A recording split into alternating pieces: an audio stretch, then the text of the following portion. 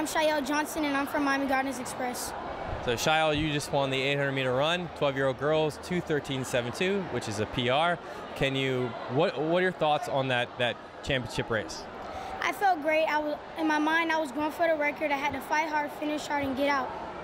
So first 400, take me through what you're thinking, what your plan is.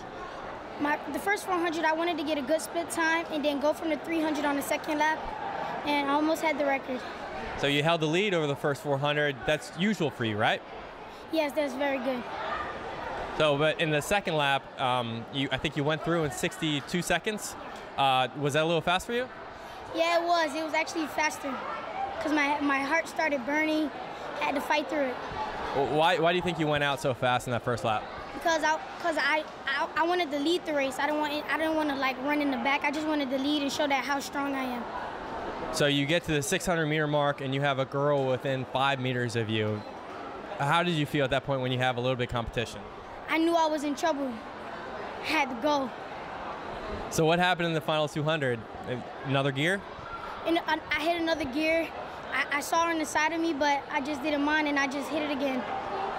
So you've run the 800 many times already, and you've broken your PRs. As of late, what's a 2:13 mean to you? Because it is your PR by a second. It means great. I'm running college times, faster than some of the college girls. It's good. I'm trying to go after Raevyn Rogers' record and Daisha Rogers. They'll get there sometime. What did Coach D tell you before this race, advice-wise? He told me to pull the trigger, which means go hard and fight hard. Your dad, is he in the stands? Could you pick him out? Where was he out in the stands, and where could you pick him out? He was at the finish. He was at the start up top on the bleachers, and he was like, "Hey Mo." Do you get what's your motivations when you run? What gets you motivated? Well, what gets me motivated is when my mom, my coach, my dad boost me up to not be nervous and stuff like that. And do you feel like this was one of your best races? I mean, championship? Yeah, because this is one of my fastest PRs, and yeah, I had a lot of competition, and yeah. How fast do you think you can go next year as a 13-year-old? 2:10. Any reason why you picked 2:10?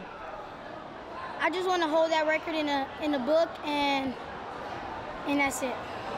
All right, the way you run, you sometimes, you're a small girl, right? But you make up for what you lack in height by sheer determination. Can you explain that?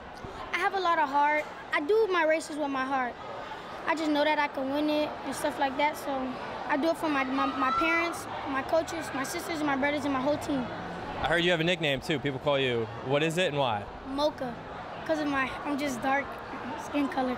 All right, so should we refer to you as Mocha from now on? Yes. All right, championship overall, the biggest day or biggest race of your life? Biggest day and biggest race of my life.